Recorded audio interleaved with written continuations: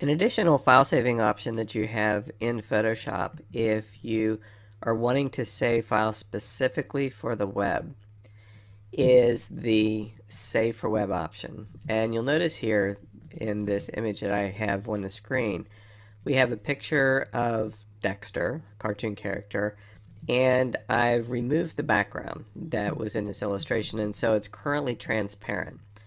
And perhaps you want to save this image for the web but maintain the transparency that exists there. So Photoshop gives you a number of options in order to actually save for the web. Let's just go to File, Save for Web, and take a look at the options that we have.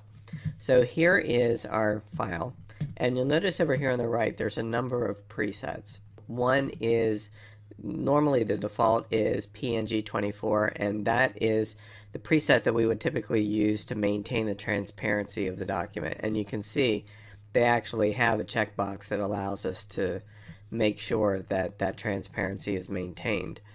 If I were to set this to JPEG, which is another web-based file format, say JPEG High, you'll notice how it removes the transparency because the JPEG file format doesn't maintain transparency at all. It isn't created as a file format in order to do that, but we can adjust the quality here with a slider depending on how high or how low a quality our JPEG needs to be. There's also presets, JPEG High, Low, and Medium. Another option that we have here is to save our file format in the GIF file format, and this can come in handy if you're created animated GIFs where each layer is another frame in the animation. And so in that case you would select one of these, like say GIF 128 dithered, and you'll notice that it does maintain transparency. We do have that option here, and you have control over how many colors are rendered, and you can see the color table listed here.